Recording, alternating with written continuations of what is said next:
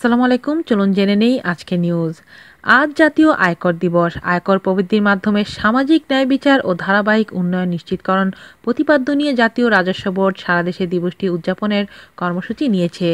দিবসটির উদ্বোধন উপলক্ষে আজ সকালে কাকরাইল রাজস্ব ভবন প্রাঙ্গণ শোবিজ তারকাদের মিলন মেলায় পরিণত হয়।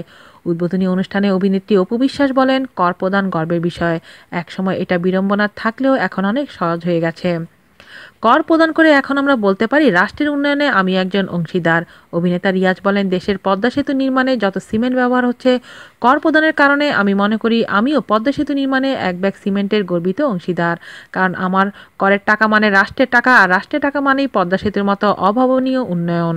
অভিনেতা ফেরদৌস বলেন, প্রথম আমার মনে হতো আমার টাকা কেন এনআরবিকে দিব, এখন সেটা অভ্যাস হয়ে গেছে। আমার মতো এখন অনেকেই আয়কর প্রদান অভ্যাসে পরিণত হয়েছে, তাই দেশের উন্নয়নের জোয়ার বইছে।